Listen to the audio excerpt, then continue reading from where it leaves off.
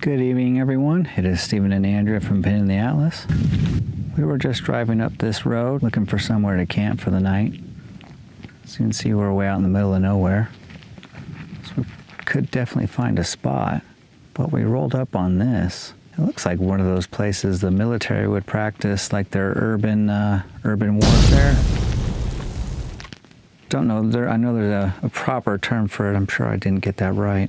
Now, I don't think this is a practice bombing range, but if you look on the ground, there are hundreds, if not thousands, of spent bullets. They're just lying around everywhere. Dozens and dozens and dozens of them. Now, this place didn't have any signs. It's not gated. There's no trespassing signs. We didn't cross any fences. We crossed a couple of cattle guards, and that's it.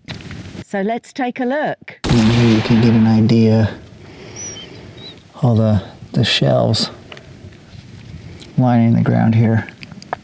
And they just continue on. They're almost as abundant as the rocks on the gravel here. There's a few different sorts as well. Now, being from England, I don't have any idea about guns, bullets, ammunitions or anything.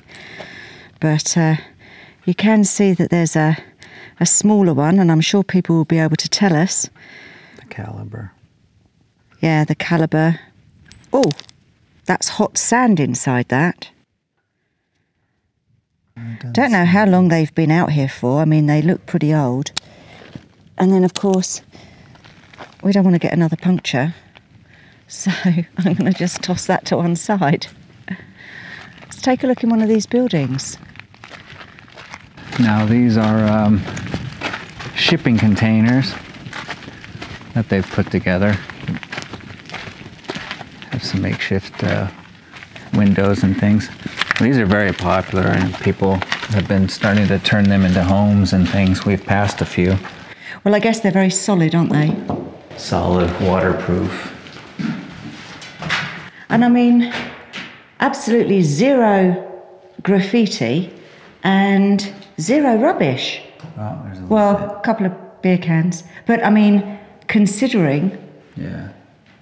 Let's have a little walk up here. I mean...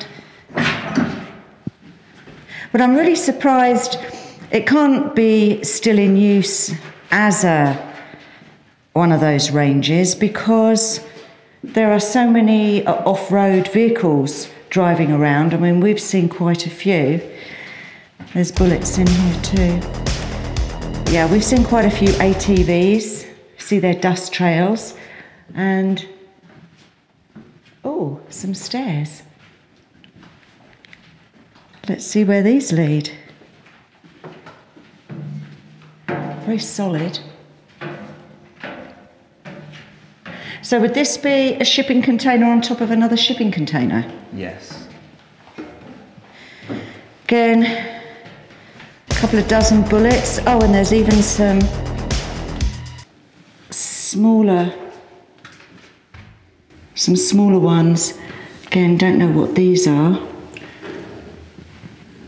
So with these, especially if they're doing training, they don't use live ammunition. So I don't know if those are some type of blanks. Dummy ones. Oh, first bit of graffiti on the floor, but really nothing. Oh, and these ones are bigger. Don't know if Pete can get those. Bizarre. But there's about, I don't know, maybe 10, 12 different buildings. Let's go sit out on the patio. And these actually would make ideal homes, like you said. They do, very sturdy. Instead of like a little maze of them over there. And you can see, yeah, just by this, the configurations you can make with them. You know, that circle, so you got a nice courtyard in the middle, and then you could put some on top. And you can make mansions out of these. And even bury them underground. Cool. Oh. And here's the view from the patio.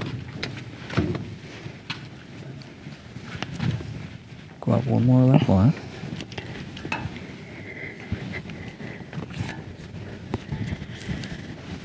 And then you've got a sun deck. I'm not going to climb right up because I haven't got the right shoes on. We weren't expecting this. I've still got my flip-flops on. Not a good idea. Okay, we've just left from there. Come out to the back side. Here's another little courtyard area. Again, dozens and dozens of different bullets. Now, what are these clips? Because there's a huge pile of them. What would these clips be for? Looks like rounds would be clipped in there. Yeah? As I said, I know zero about guns. But again, very clean, very little rubbish. So these would obviously be, like you said, 100% waterproof and stormproof. Mm-hmm. And that's why, you know, goods are shipped overseas in them, because they're, you know, all the stories about ships that hit those massive storms, and some of these containers go overboard. So some of these, or a ton of these, are sitting at the bottom of the ocean somewhere, full of goodies. Full of goodies.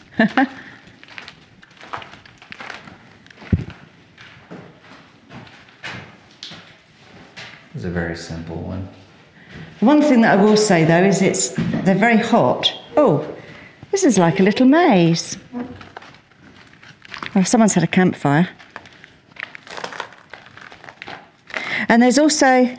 Well, I think this would be, because these could, like if you're doing full-blown simulations for war in an urban setting, then that could be filled with like smoke to create the actual fire of the yeah. building burning. Lots of hinges everywhere as well. And I think, I mean, they're just all different sizes. Yeah, we'll take a peek in this one. Oh, this one's interesting.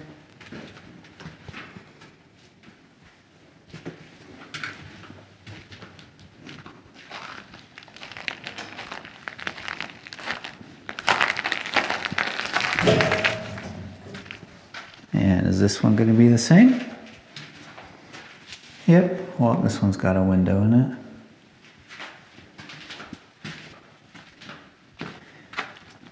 Oh, so these got the same little design. Empty on this side. Very dark. Along this side, we found the petrol station. How much is it? Does that say $5.25? My God. 5 cents. 5 cents. There we. That's better. So totally fake. And I'd imagine this is meant to be the garage. Any snacks?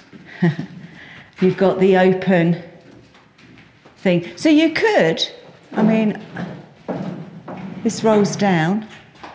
I wonder when the last time it was used. Must have been quite a while ago because, as I said, this road's a public road, albeit a dirt road. Yeah, like I'm assuming they would have ways to shut a section of it off for if they're doing this type of training. Shall we take a look at those quickly? You may be able to tell from the paintwork, but we've now entered a different country. Look at how different these buildings are. They've even got painted bricks on the side. Somebody put a lot of work into these.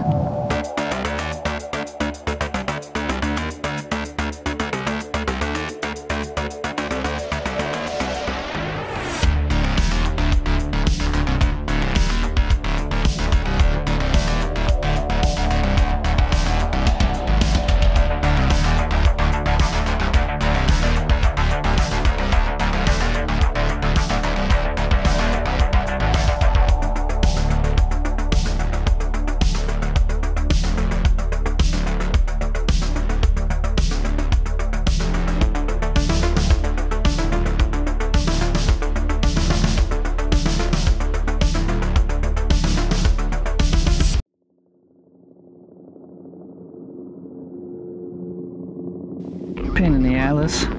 Whiskey Tango Foxtrot, are you doing out there? I'm looking for insurgents, sir. I don't hear any, I don't see any. I'm gonna go clear the next building.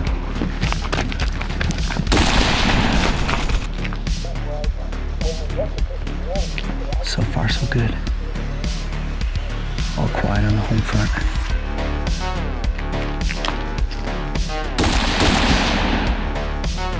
Count of 3. Let's do this. 1, 2, 3.